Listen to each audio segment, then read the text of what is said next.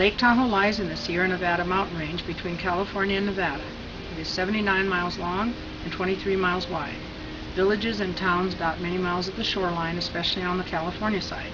And there are also miles of state park, Forest Service, and conservancy land.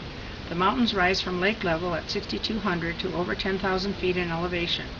The entire geographical arena is prime black bear habitat. The population estimate is between 500 and 600 animals. Although the grizzly bear is emblazoned on the California state flag, these bears no longer inhabit either California or Nevada. My organization, the Bear League, was founded 13 years ago with the intent and mission to mitigate bear-human conflicts, primarily by educating residents and visitors on proper bear awareness. One of our most important and often repeated mantras is, "A fed bear is a dead bear," or "Don't feed our bears," as is clearly evidenced by these few examples of our posters. By wallpapering the Tahoe Basin with these posters and other literature, we quickly became the organization people called for advice and assistance with bear encounters of any imaginable type. California Department of Fish and Game, DFG, and the Nevada Department of Wildlife, ENDO, kills so-called problem bears, and the Bear League prefers non-lethal solutions. Since our founding in '98, we have grown into the organization and was called upon by residents and law enforcement at least 10 to 1 over the governmental wildlife agencies. Our membership consists of 250 trained volunteers who respond to bear calls in every neighborhood, and we have 1,500 supporting members. We answer a 24/7 bear hotline and keep records on every call. By 2001, we had authored and facilitated the adoption of garbage ordinances in the 2 California counties and 1 in Nevada. In 2007, a serious drought, along with 2 forest fires, created an extreme loss of natural forage and water for wildlife.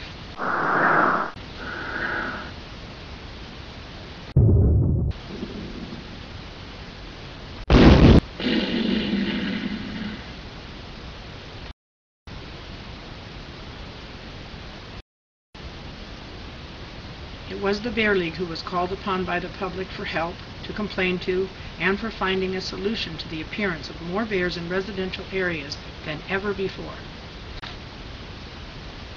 They foraged in our dumpsters because they were hungry, and because too often human error allows this. They made daybeds under our homes in order to be close to the lake, because that's where the only available water was. Soon their hunger brought them into our homes, and they left terrible messes in their wake. No one liked this. Some people called the DFG for depredation. The traps rolled in. There is no relocation policy in California, so this trap means dead bears and angry neighbors. In California, whatever bear enters a trap is killed, whether it is the target bear or not. So neighbors sabotage the traps quite often and have vandalized the homes of people who obtain depredation permits. The road deaths quickly mounted also. The media jumped on the developing story. I will exhibit a scan of several newspapers and read a few statements and quotes from each. 2 bears killed in traffic collisions. Add 2 more to the bear death count in Tahoe. More bears are coming down to the Truckee River or Lake Tahoe because the mountain creeks and streams are drying up.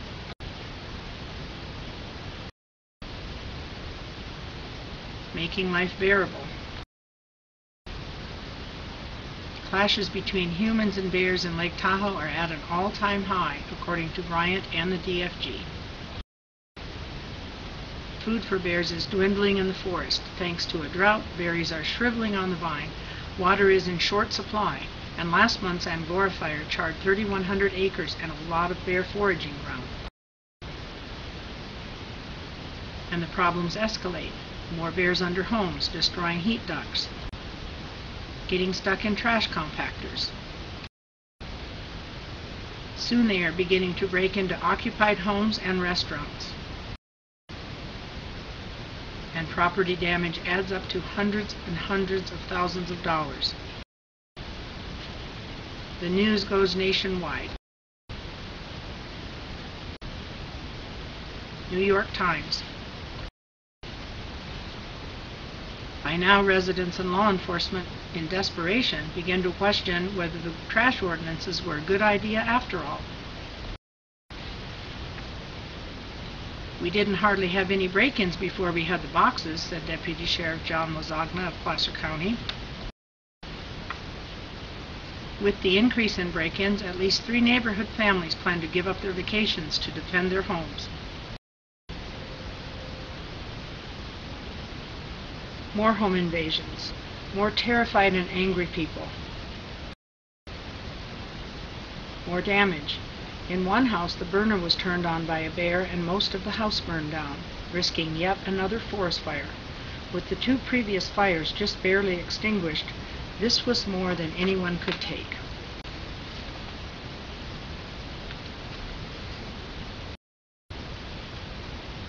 Bear's death highlights Tahoe's problem. With streams going dry in the backcountry, bears have been coming into neighborhoods in record numbers. The Bear League has been receiving 150 to 200 calls per day, compared to 50 or so per day 2 years ago, said Ann Bryant. We chased this bear out from under a lakefront home where 8 small children and 2 terrified parents live. Wildlife biologist Carl Lackey from Endow was fighting the same battle on the Nevada side of Tahoe. Incline works on root of bear issue.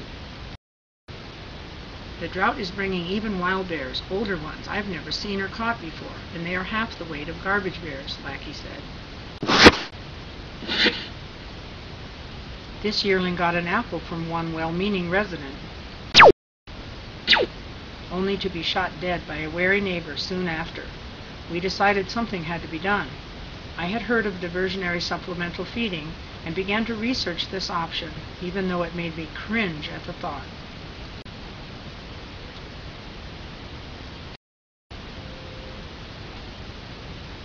New approach to bear problem.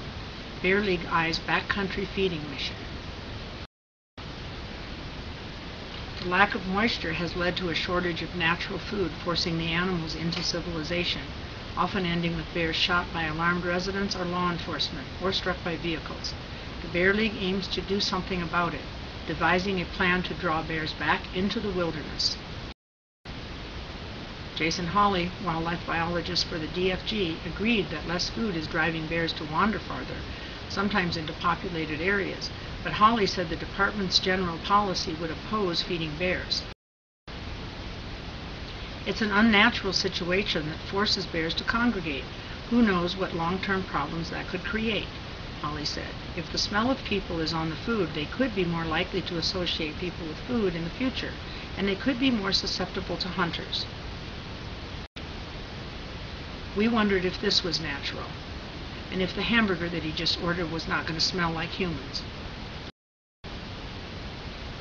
The bears are so hungry they are coming into people's homes, so we hope to get permission to do this, if not just for the bears, for the homeowners too, Bryant said.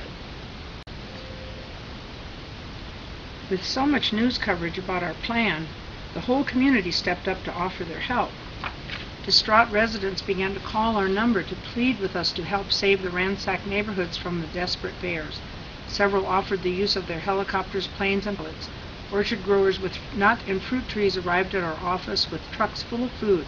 They unloaded and said, "You're the only ones who can help now. Please do what's right." We had to tell everyone that permission had been denied. Some callers informed us they intended to throw garbage and food into the woods right behind their homes if we wouldn't help to divert the obvious looming disaster. We were extremely concerned about the potential problems this could create.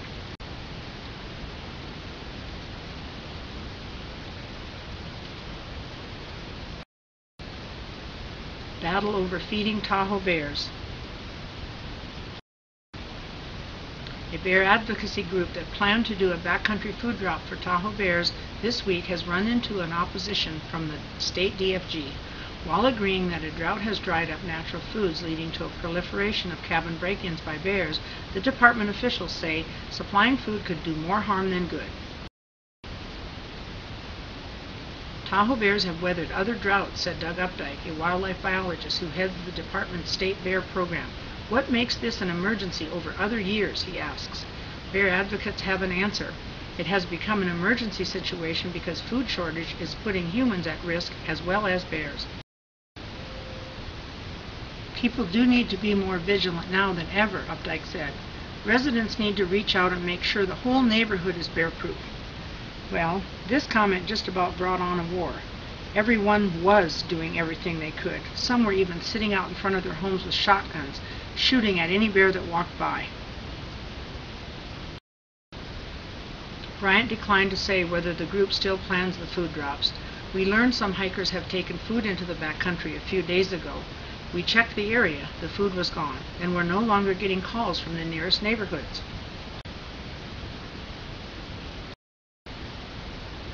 Bear break-ins. Despite the precautions when it comes to this year's escalating Bruin encounters, some homeowners are waving a white flag. Mr. Thomas illustrated the point recently when he boarded up all the doors and windows to his residence and spray-painted, "We give up, the bears won." The Bear League reported that 65 bears have died on Tahoe roads this summer. Bryant said she expects road hits to be 400% higher than past years by the end of the fall. Human encounters with bears are up higher than they've been in the past 20 years, the DFG reported, naming this year's drought as a primary factor. Wildlife biologist Jason Hawley of the DFG said the drought is driving wild bears to neighborhoods to forage for food. The Bear League would like to plant and scatter food in the backcountry to remind bears how to forage naturally, Bryant said, but state wildlife officials have responded coolly to the proposal.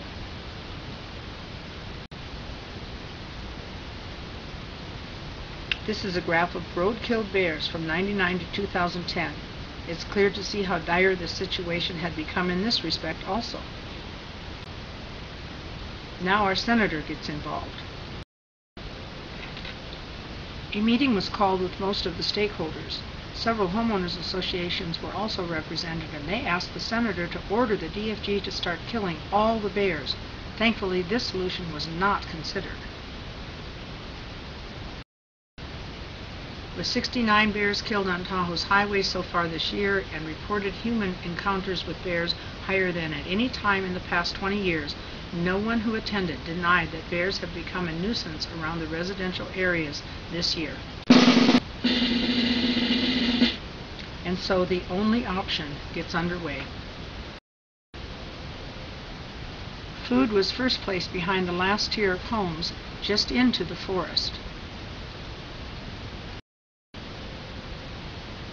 In the first test neighborhoods, it quickly became evident that it was working. Break-ins ceased. Everyone was encouraged, and the project gathered steam. Armies of volunteers filled backpacks and hiked the orchard food farther and farther back behind as many designated areas as possible. It was known exactly where the drops were taking place, and in those neighborhoods the battle was immediately over. The carnage continued in neighborhoods where it was too risky to take food. After all, this was supposedly illegal. This sow was one who benefited most by the help. She is seen here with her own 2 cubs and 2 cubs that she adopted after a resident illegally killed their mother for trying to get into his garbage. The diversionary feeding continued, by now quite a long distance from the homes, until the snows fell. That winter we had no bears denning under homes. Normally there are at least 30 to 40 bears who do this. The winter of 07-08, praise God, brought plenty of snow. The drought had ended, but we worried about the predictions made by the DFG and NDOW when spring arrived. Would the bears be waiting to be fed? Had we caused more harm than good? 08. Bear problems down in Incline Village. Bear activity has dropped significantly from last summer, according to wildlife biologist Lackey. It has been, from my perspective, quite a bit slower than last year. NDOW personnel handled 1,531 complaints in 2007 compared to 350 in 2008. Ann Bryant of the Bear League also noted that bear activity is down. It's definitely not as chaotic as last year.